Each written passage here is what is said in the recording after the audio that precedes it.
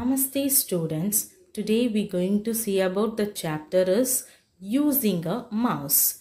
In this chapter we're going to recall mouse pointer and types of mouse buttons. Mouse pointer means what? The arrow is called mouse pointer. Using the mouse you can move this arrow. Types of mouse buttons. There are two types of mouse buttons. One is left button and another one is right button. Left button. The button on the left hand side is called left button.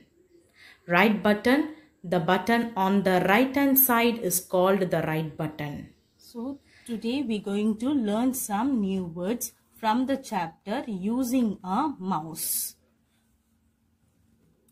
So first word, mouse. M-O-U-S-E. Mouse. Button. B-U-T-T-O-N-S. Buttons. Pointer. P-O-I-N-T-E-R. Pointer. Left button. L-E-F-T.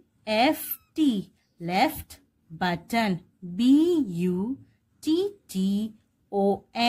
Left button. Right button. R-I-G-H-T.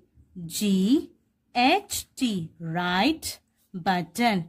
B-U-T-T-O-N.